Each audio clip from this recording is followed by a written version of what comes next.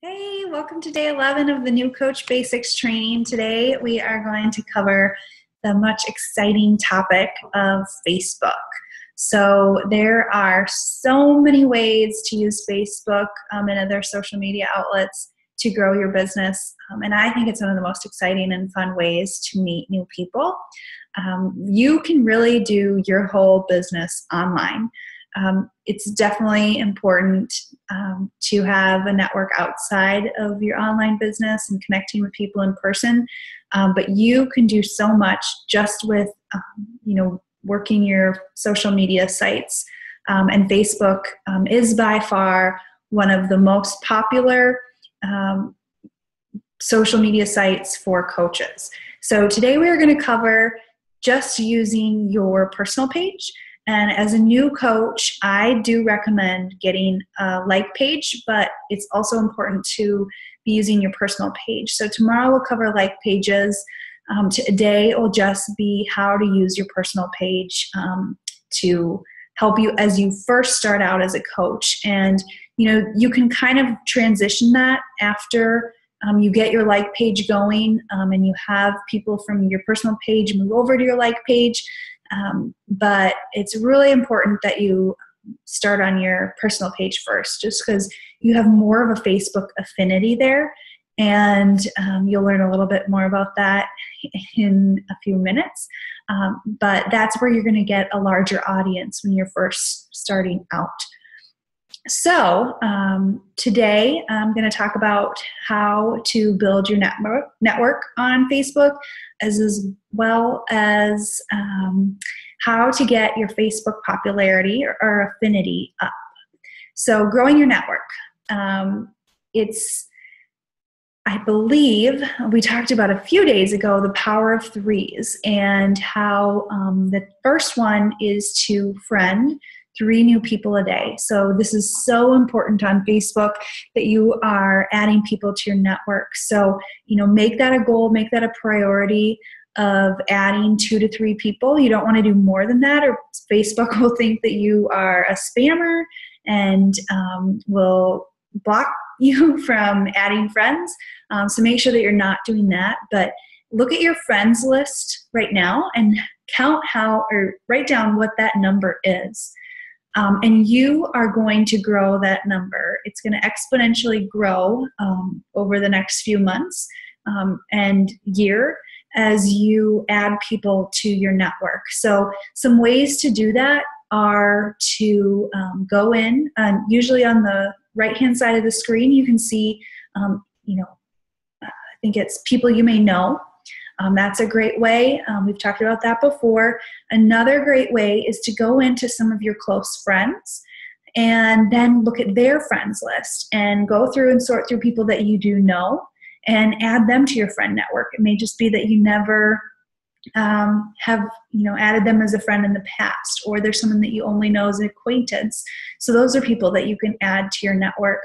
Another great way is to write down 10 things that you like, whether it's a sport that you like, a sports team, a neighborhood in your city, maybe your church. It could be pets, the type of dog that you like, really anything. So think of 10.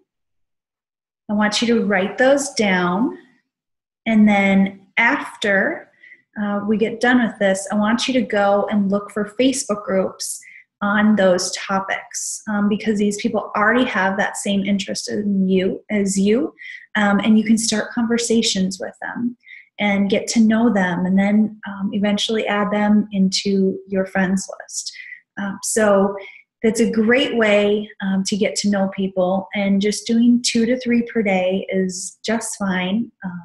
You can probably start with just using your friends right away, but I do encourage you to get into some of those pages of common interest so you can add them to your network as well. Then we're going to cover getting your Facebook popularity up. So before you start a page, as we discussed before, your personal page, if you've been fairly active on it, has an affinity or a popularity, and that is used by Facebook to determine how you are going to show up in the news feeds and how many people are going to see your posts. So Facebook also uses guidelines, or will determine which posts are more popular, and the more popular they are, the more news feeds your post will show up in. So recommendations. I recommend looking at the time of day that you post. Morning, noon, and evening in my audience is usually the highest. Definitely that 7 to 9 o'clock is the most traffic on Facebook. And then usually 7 to 9 in the morning, closer to 9 is going to be a little bit higher, has high traffic, and then noon has higher traffic. So make sure that you're posting during these key times during the day. So you'll also want to make sure that you always post, not always, but a majority of the time you post with a picture or a video. These things get your post much higher in the newsfeed. Facebook likes having video.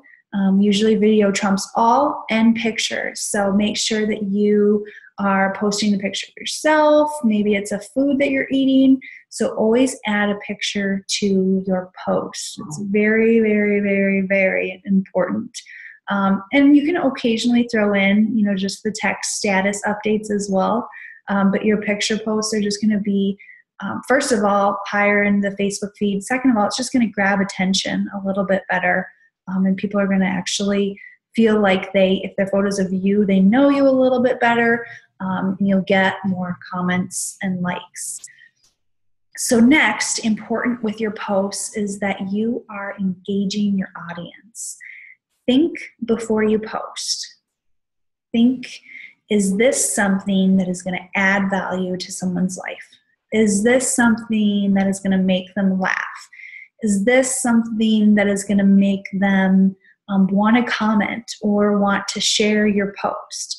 So is this something that you would comment on or you would like if you saw it in someone's newsfeed? And sometimes it can be really easy to worry about what you're going to post, and that's not what I'm saying, but really do make a conscious effort to put up good quality content, good advice, good recipes, and engage your audience. So usually in your posts, you want to ask a question or invite your followers or your friends to comment or to like. Did you get your workout in today? Click like if you did, or if you're going to. Which is your favorite? Post a picture of, if summer is coming, post a picture of 3 bikinis. One, and putting 1, 2, and 3 on it and saying, which is your favorite? I'm getting into a bikini this summer. I'm picking out my suit. Help me decide which one to get. So something that is going to engage them. And in that situation, you could also say, who's interested in joining me? Who wants to get in bikini shape? I've got my next challenge coming up. So it's really a great way to engage your audience. So really think about what you're posting. I've done things where I had professional photos taken, and I posted all of them and said, hey, I really need your help. I'm trying to figure out which one to get. So that really encourages people to post when you have those different selections or polls, when you're running polls. It could be, what else? There's so many different things that you can do. What is your favorite? I did one, what is your favorite Girl Scout cookie? And then had a picture of tea that went next to it. So something that gets them to answer a question, or maybe if it's your personal page, say tag a friend. You have a post that is about about a powerful woman that you love, and they motivate you, and you could say tag your friend if they're this person to you. So engage your audience. That's the key. The other next thing to keep in mind is that you want to be posting quality content that isn't just business related. So it's not always going to be, hey, I've got a challenge group coming up, join me. Hey, here's me drinking my Shakeology, it's so great, join me. It's really important that you keep your business posts to about 20%, and 80% should just be your personal life, and your healthy life. And what I recommend doing is you're kind of wanting to develop your brand. So the next key piece is to write down 5 things about you that you want to share with others, that you really like. Part of your personality, it could be. It could be maybe you are a runner and you want to share your running lifestyle. It could be that you are a Christian and you want to share positivity and Bible verses. You determine what those things are going to be, because they're going to determine your brand, and they're going to determine the types of people that are meeting you or that are attracted to you each day. And as you continue to build your network and eventually build your like page, those are key things that you want to kind of put in place now, and you will add to those, and that's perfectly fine. But that way, when you're posting, you have kind of an idea of a topic. It could be any of those 5 topics that you're going to post on, and it really just helps as a guideline. Another tip that we have is posting pictures when you're working out. I highly recommend motivating people that way. And if when you do this, it's so easy. A little tip that I have is to set up your phone, record a video, and then come back and take a snapshot. Some people have asked me, do you have your husband take all of those photos? No. First of all, because I'm too not self-conscious, but I'd get embarrassed and start laughing probably the whole time while he's taking pictures of me working out. But that's just me. So that's a little tip. I set up my camera on my phone and I let it play, and I do, maybe a minute of a workout, and then I come back and I screenshot it, and then I use that on some of the apps that are recommended for photos. So that's a great way to get a lot of quality photos, that people like to see. They like to see you. So you need to make sure that your face is showing. And that leads me into the next thing, is your profile photo. Make sure that it's a photo of you. So show your face. People want to know who you are, and that's going to really connect then into your like page once you do start that, because you've got to have a photo of yourself on there too. So try to make it, a great photo of yourself. I'm sure you have tons of them. So just pick one out and put it up. Make sure that you don't have your dog in your profile picture, or maybe even your baby. Don't have your baby in the profile picture. It should be you. So that when people see your post, they know that it's you. The cover photo is a great place to put all of the things that you love. So that can be where you can kind of showcase your why, if it's your family, or if you want to showcase all of the things that you love. That's a great place to do that, is on your cover photo. And canva.com is my favorite place to do cover photos. Just got to do a little plug for that. So after this, I want you to kind of follow up on those items. And then I also want you to start looking at a few other like pages for inspiration. Some that I recommend are Chalene Johnson, Brandy Botts, Heather Johnson. She's in our upline. She's the starter of Team Fire Starters.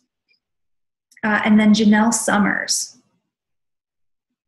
And that's Jenelle Summers. They're great people to watch. They've got great posts, and it just might inspire you. Another thing, if you see something you like on someone's page, don't share.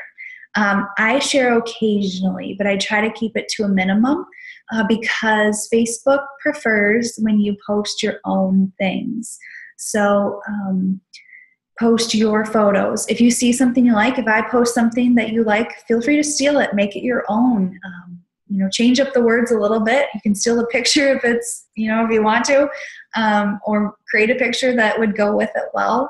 But don't share that often, because you are promoting that other person's page, and your role is to try to get people to like your pages or like follow you. So be very conscious of how often you share other people's posts, because you want people to be attracted to you and your business. And sometimes it may look like you are promoting somebody else. So I do that every so often, especially with my coaches, just because I like to promote them. And I think that sometimes I may have people that are following me that maybe would connect with one of my other coaches a little bit better. So those are the reasons why I do that, unless I see something really fun that I just have to share. So just be very thoughtful when you decide about sharing things. So I hope that gave you a lot of great information. Tomorrow we are going to be covering like pages, which is another exciting thing. And a great way to be able to gauge what you are posting and how successful it is. You just get more reports and analytics on that. So I hope that you kind of get your power of threes going again, and make sure that you're focusing on the social media part of it, because this business can really be built on social media, especially Facebook. Make it a priority in your day. Have a notebook by you, and when you think of a good post idea, write it down, because they will come. You'll have days where you have so many great ideas, and then other days where you just are not quite sure. You're not feeling inspired that day. So write them down. Make it a part of your day, because people want to be a part of it, and that's really what's important. You've got to be consistent. You can't just drop off. So even if it's just one a day when you're really busy, try to make that a priority. So I hope you guys have a great day, and please shoot any questions my way. I'm happy to answer those to my best ability. So I hope you have a great one.